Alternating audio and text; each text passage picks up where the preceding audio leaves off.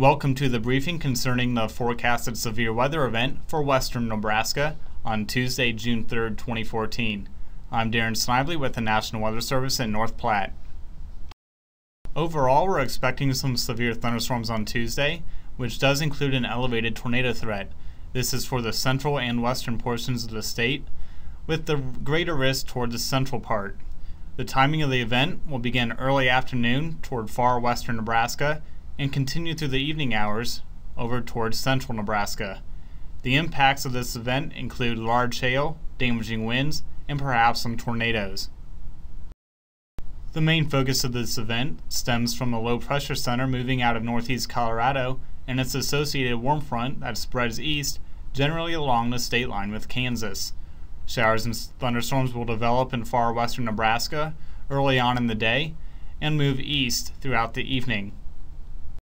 The Storm Prediction Center in Norman, Oklahoma has placed the northern Sandhills and points east in a moderate risk of severe thunderstorms for Tuesday, and the Panhandle and southwest Nebraska in a slight risk.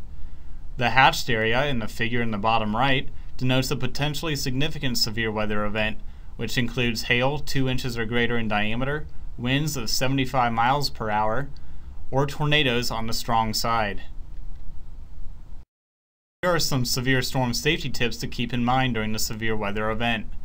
Know how you'll receive the warnings, whether you have a NOAA weather radio, listen to your favorite TV station or radio station, or have an application on your cell phone. If a warning is issued for your area, seek shelter immediately, stay away from windows, and head toward the basement or a storm shelter if you have one.